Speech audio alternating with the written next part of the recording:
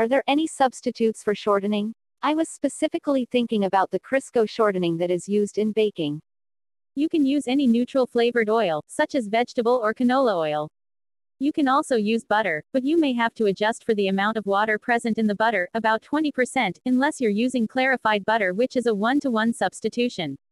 Lard. And to build on what it B. Margulies said, other coconut oil, lard is one of the few fats that are solid at room temperature, and the only reason for using shortening in baking that I'm aware of is to get the little lumps of shortening mixed with the flour that don't melt until it's baked, which will result in a tender texture. You can achieve the same thing with butter, but butter also has water in it, so you'll end up with some extra lift in the pastry, which isn't always desired for recipes that call for shortening. It also melts at a lower temp, so you have to start with it cold and work quickly. Now, the other use of shortening in baking is for greasing pans. Again, it's because it's solid, so it'll stick to the sides of the pan. For that, you can often use canned cooking sprays, as they have surfactants which will keep them from dripping.